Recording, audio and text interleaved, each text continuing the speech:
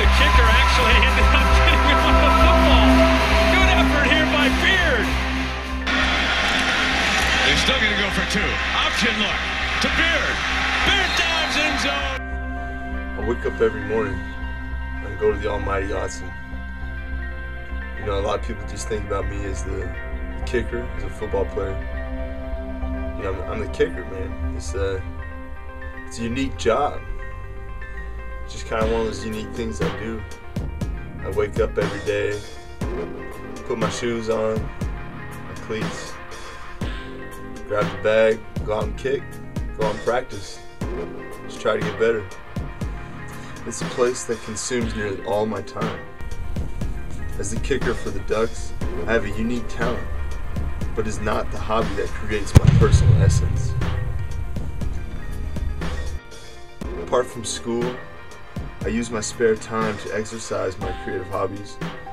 With drawings that I do, like, I've been drawing forever.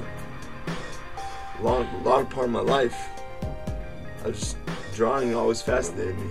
I never took any classes on drawing or anything, so I kind of taught myself some things. But I mean, music plays a big part of my life. Harmonica was something I picked up. Picked up harmonica from my dad. He always loved the sound of it. He loved a guy named John Mayall. And this guy John Mayall would just bust on the harmonica, going crazy on it. And I thought it was the coolest thing. My dad thought it was really cool too, so I told my dad I liked it, and he bought me a harmonica. Ever since then, I just love playing it.